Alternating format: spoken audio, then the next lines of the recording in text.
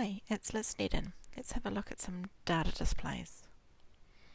So there's two types we're going to have a look at here. We're going to look at our dot plots and our box plots. Sometimes the box plots are called box and whisker graphs as well. So here's an example. We've got a set of data. So in terms of the dot plot, we just want to draw the data as it is. So for example, the data value of 1, I'm just going to draw a dot there at 1 to represent that point. At 3, I've got another data value. At 4, so I'm just going to cross these out as I draw them. 6, I'll draw another one. 8 is the next one.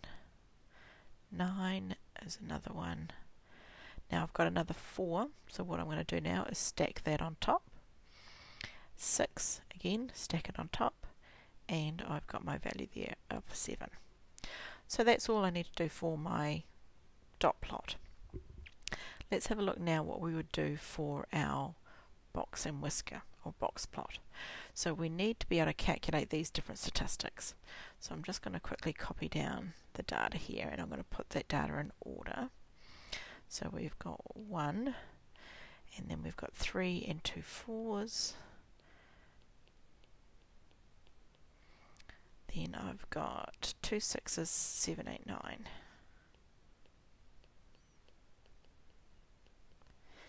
Okay, so my minimum, my smallest value, is just the number 1. My maximum is the largest one there at 9. So then I need to find the median. So to find the median, I'm going to just literally match up the first and the last. First, next in, next in, next, next, and there we go. That 6 is in our middle, so that will be our median. Then I need to find my upper and lower quartiles. So I'm just going to keep a box around that median, and I'm going to look at all the numbers that are below the median. So I'm only going to look at, in fact, let me draw that arrow the other way. I'm going to look at all the ones below. So now from those 4 numbers, 1, 3, 4 and 4, I want to find the median of that group of numbers. So again, pairing them up, and I'll find the median's actually halfway between there. So halfway between 3 and 4 is 3.5.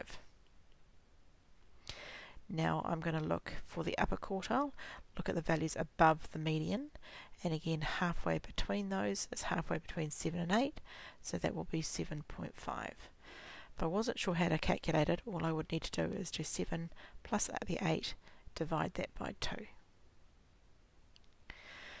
So there is what we found so far, and I've just put that all together. And now on my graph I want to draw in the box and whisker graph.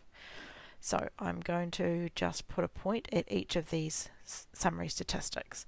So the minimum is here at 1, the maximum is at 9, my median's at 6, my upper and lower quartile 7.5 in there, and at 3.5 in here.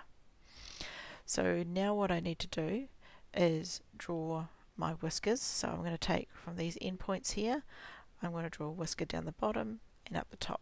So there's my 2 whiskers. Now I want to make a box in the middle between those points, and I'm going to draw another line going through there at the median. So there is my box and whisker and my dot plot.